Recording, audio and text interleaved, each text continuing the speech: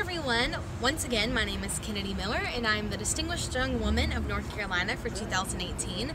Today was a very special day for me because I got to come home to my hometown city of Rocky Mount, North Carolina, and I got to vote for the very first time. So, Distinguished Young Women has 5 core values of its Be Your Best Self program.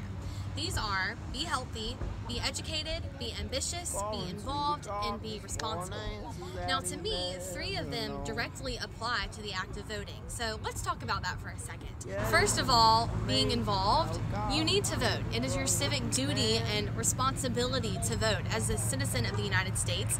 So I encourage all of you, especially if you're old enough to vote, to register and to vote in these midterm elections. And then there's be educated.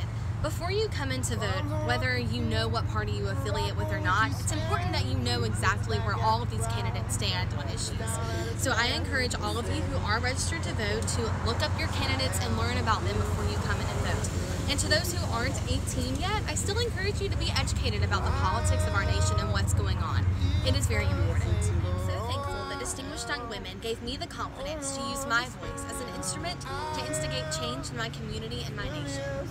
My favorite historical figure is Dr. Martin Luther King Jr., who literally blocks away from where I'm standing right now, gave his famous "I Have a Dream" speech for the very first time. Dr. King once said, "Our lives begin to end the day we become silent about things that matter." To all of you viewing, I encourage you, don't be silent about things that matter. And your first step to doing that is by going out and voting. Be educated, be involved, and be responsible. And if you do all of those things, then you will be a distinguished citizen of the United States of America.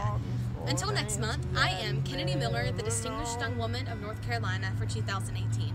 See you soon, and thanks for tuning in. How God can take a broken man.